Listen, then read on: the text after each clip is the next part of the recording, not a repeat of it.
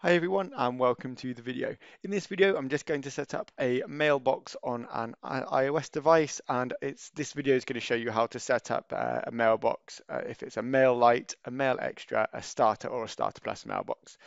So I'm going to start by going into the settings and scrolling down to passwords and accounts, and then it's just add account from here. And we're going to select other from here and add mail account. Our name is just going to be your name or the name of the person who owns the mailbox. I'm setting up a user called Bob at fasthostswebinars.com. Enter the full email address you're trying to set up and the mailbox password.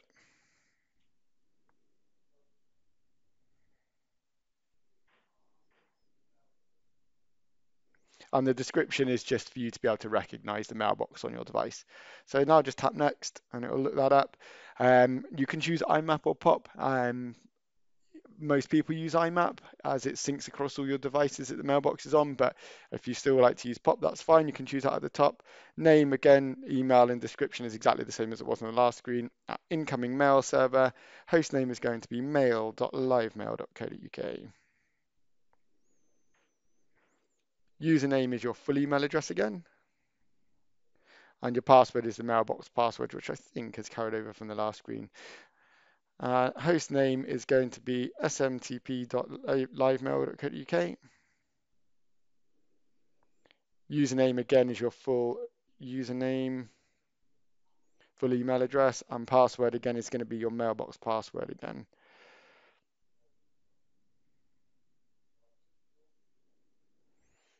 Right.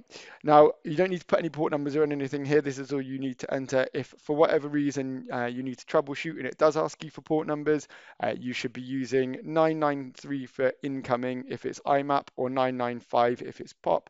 And for outgoing, you would use 465. But like I say, hopefully iOS will do all of that for me, and it should do for you too, but just in case. And there you go, the settings. We saw that was all accepted, and then we can just choose what we want to sync with the server here.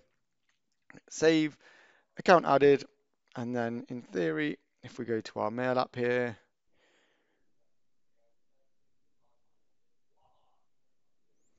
and there we go, that mail is coming through to that mailbox now.